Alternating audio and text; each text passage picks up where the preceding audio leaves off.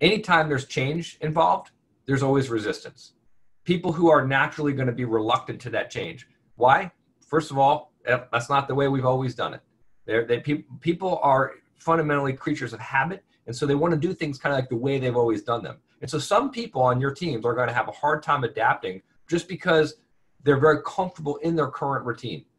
And so what you have to do is you have to show up as a leader, and you have to lead them through those challenges. You have to lead them through to see what the opportunity looks like if they adapt to those changes. You can't just come in and say things like, hey, we're going to do this now, and because I said so. As leaders, one of the best things that we can do for our teams is to explain the why behind what we're doing. When people understand the why, they can actually get behind the reason. When you just tell them what to do, you've got some good soldiers who will just do what you're asking them to do because they believe you and they trust you. And that's because you built relationships with them. But also you've got people who won't do that. You have some people who are just naturally, either you don't have that kind of trust or relationship, or they're just not wired that way. And so what you have to do as a leader is you're going to have to spend time with the people on your team explaining to them why the new way of doing things is what's going to lead to success down the road. The hard part sometimes for us as leaders is that taking the time to explain the why feels like a step back. You as a leader may have this vision. You may see that this is going to be the solution, and you may be right. But if other people can't see that yet, it's going to be hard for them to get on board. And again, you're going to have different camps of folks. Some folks are going to get on board and just follow along because either they trust you or they're just good at doing what you ask them to do.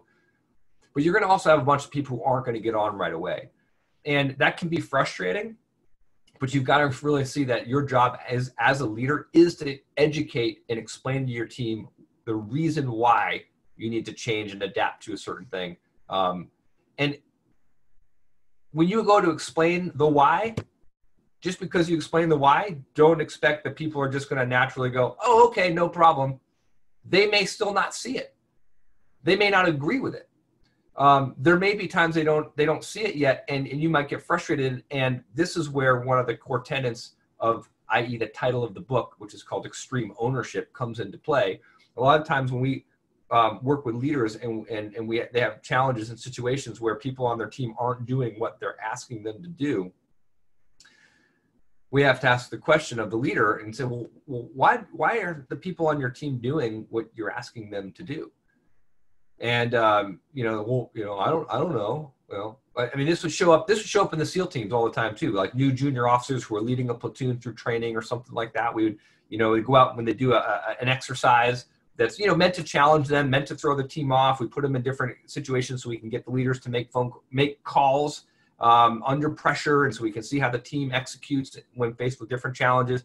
And, the whole thing is a disaster, and we're doing a debrief afterwards, and we'll go say to the leader, like, well, why isn't the team performing? Or why did you guys fail that evolution? Or why didn't you guys execute on time? Or why weren't you on target on time? Or something like that. And you can take an example of that for your business. Like, why didn't the loan close on time? Why didn't I why weren't the documents there where they needed to be? Why did I not foresee this underwriting condition? Why is it just popping up that the guy's divorced and he owes child support and alimony? Why is it coming up 3 days before closing instead of at the beginning? Why?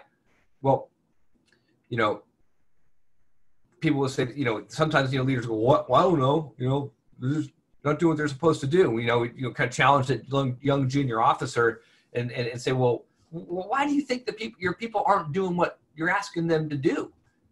Well, I don't know. Well, is it because they're not listening to you? Well, yeah, they're not listening to you. But why aren't they listening to you? They don't trust you, or what? They don't respect you? Well, no. Okay. Well, are they deaf? No, they're not deaf. Well, okay. Are your people stupid? Maybe they're stupid. Maybe they just don't understand. Well, actually, I kind of just gave it away there. Well, no, they're not stupid. What's the answer? The answer is that they don't understand. And the reason why they don't understand is why. Why don't your people understand? Whose fault is it that your people don't understand why they need to do the task that you're asking them to do? Whose fault is that? Well, it's your fault. It's your fault as a leader. And that's the big bottom line takeaway with extreme ownership. If you're a leader and your people aren't doing what you want them to do, they're not doing what you're asking them to do, whose fault is it? It's your fault.